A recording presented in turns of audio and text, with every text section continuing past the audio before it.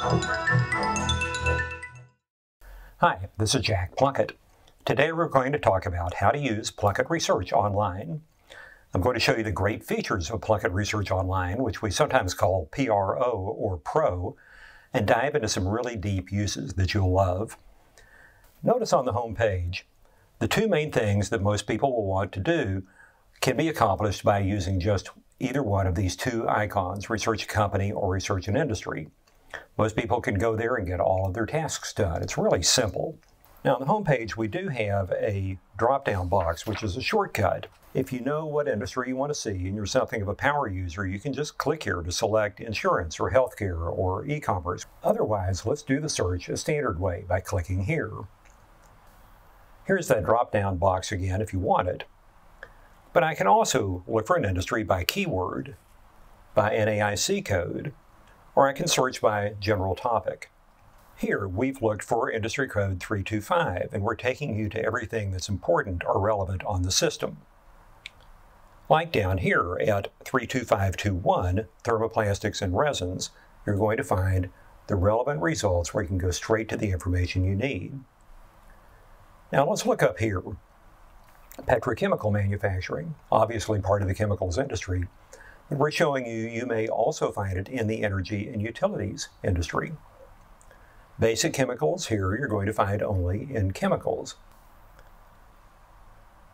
Now, each industry research center is laid out in the same way. Notice at the top it gives you some ideas about other research centers that you might want to look into because they're related to this topic. Everything in our system is date stamped. So here it's going to tell you when we last updated the information in this industry. And just to let you know the way our editorial system works, everything is updated at least once every 12 months. Now here you can get to some advanced search tips.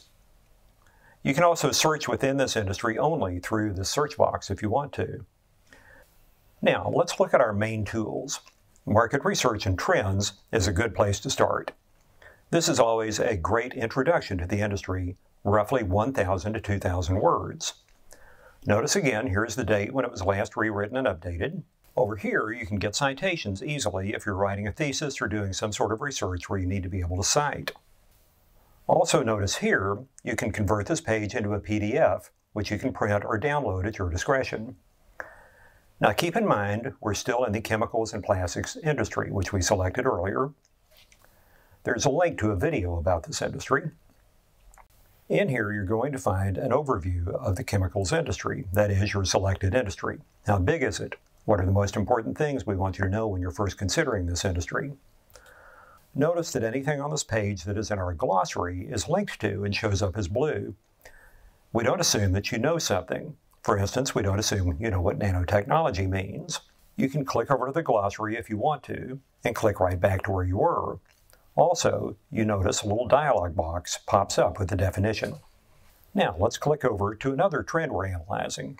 For instance, India is going through a lot of investment and development right now in the chemicals and plastics industry, so we want to analyze that. Notice here are more things that are showing up in the glossary. And that's just a brief overview of the market research part of our tools. Now let's go to the Industry Research Center. Now we're going over to the next tool that's available, to the statistical tables for chemicals and plastics. Notice here's a drop-down list of the various tables that are available. You have your citations again, and you can PDF this page. And since it's a statistical table, you can also export it to Excel, so you'll be able to chart it or do analysis or calculations on the data. Now I'm going to go back to the Industry Research Center again. I want to point out you can use these breadcrumbs up here to move around, but I want you to get used to using this main Industry Research Center page, so I'm going to keep coming back to it. Now we've seen the market research and trends, and we've seen statistics, so let's learn how to look for companies and executives. There are lots of different criteria by which you can look for companies, including just a simple search box. You can go to your saved searches also if you want to, and you can use NAIC code as a criteria. So here are the NAICs we're using for the chemicals and plastics industry. You can also select companies by stock exchange if you want to. It goes deeper. You can select by state, country, even metropolitan area. You can take sales amount, or select by employee count, or even the name of an executive.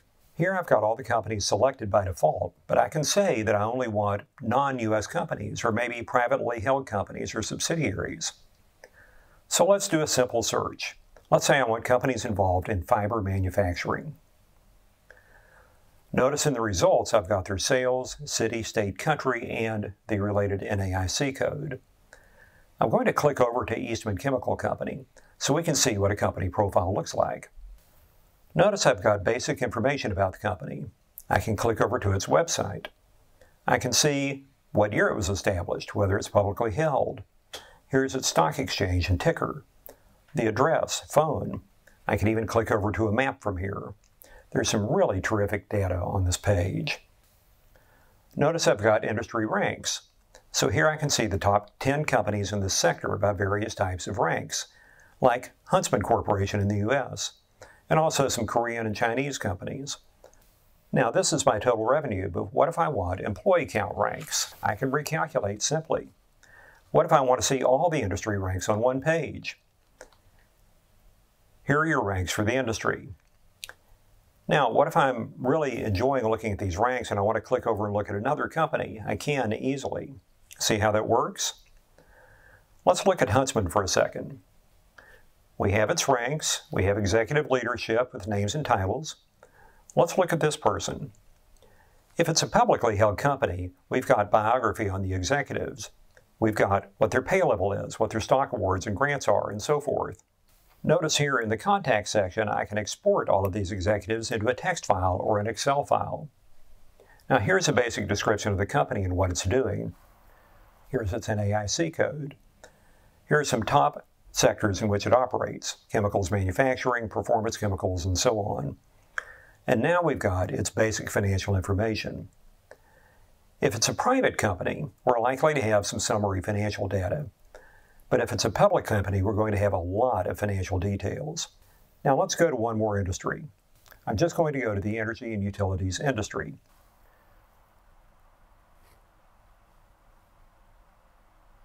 Notice that the layout of the Industry Research Center is exactly the same as you saw a minute ago in chemicals. Now let's have a look at the industry video. For every industry, there's a 5 to 6 minute introductory video. You can show this in a classroom or in a meeting. You can even watch it on a smartphone. A lot of people learn really well by watching video, and we think this is a great tool. Let's go over to our Phenomenal Builder Report tool. I'm still within the industry I've selected, in this case energy, and I can build a custom briefing book, even a small textbook, on the fly in just a few seconds for this industry. Here are all of the selections we can use. Next, here are all the trends we're covering for this industry. I can clear them, I can take them all, I can select just one or two, depending on what I need. Same thing with the statistical tables.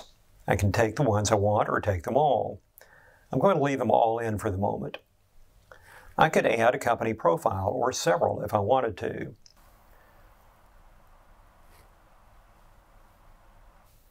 I can also include industry associations, and I can include a glossary if I want to. We've really got great options here.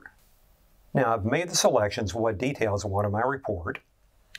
I'm going to the I agree button here to say I'm not going to resell this and I'm going to use it for my own purposes or for allowed purposes under my license. Here's the date for which our industry information was last updated and rewritten, and the date on which we ran the report. Now let's go to one more industry. I'm going to select healthcare. While I'm here, if you look at this drop-down list, you'll see we're covering state-of-the-art leading-edge industries that are often so hard to find data on unless you can turn to Plunkett. Artificial intelligence, for instance, and the Internet of Things, even the sharing economy. Where else are you going to turn to find great statistics and trends analysis and company profiles on companies in a new industry like the sharing and gig economy? We have a really tremendous set of industries we cover, and we do update that list on a frequent basis. So now I've gone to healthcare. Notice again, our Industry Research Center has the same layout as all the others, all the same great tools. What I want to show you is a tool we haven't covered yet, and that's Industry Analytics. Notice I selected analytics from within the healthcare system, and here are all the NAIC codes that we have with some relationship to healthcare. Right now I'm selecting drugstores and pharmacies from the industry list. Now look at the data tools that are available within Industry Analytics. Let's start with this fabulous summary. Here it says Pharmacies and Drugstores US. Our Industry Analytics tool is only for US industries, and it's available on 500 different sectors. A phenomenal resource for you. On the summary, we have the latest year's revenues, employee count, latest year's revenue growth percent rate, historic growth rate, and even a forecast 7 years forward. That's what we think the industry revenues are going to be over the future, as well as the average annual growth rate for the future. Really phenomenally important data for you. Notice we also give you the top 10 companies operating within this sector. You can click from here over to a company profile and then come back if you want to. Notice, for instance, we've got Walgreens and CVS. Here we have a chart on industry revenues and employee count. So again, it's really phenomenal high-value data. Now let's click over to some more great information about this industry. Here we have employment and establishments counts. How many companies are operating in this industry, and how many companies plus their main subsidiaries total.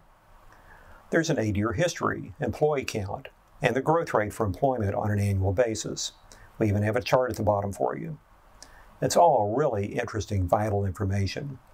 Now that, in a nutshell, is an overview of all the tremendous tools in Plunkett Research Online. It's a fabulous place to get an overview of an industry, learn what the most important industry trends are, and have those trends analyzed for you. Learn the industry statistics in great detail. Build a tremendous executive summary or textbook. Export lists of top companies and their executives. And even do a deep dive into industry-specific revenues, employment counts, and forecasts for several years forward with our incredible Plunkett's Industry Analytics tool. Thank you so much for your time. I know you're going to love Plunkett Research Online.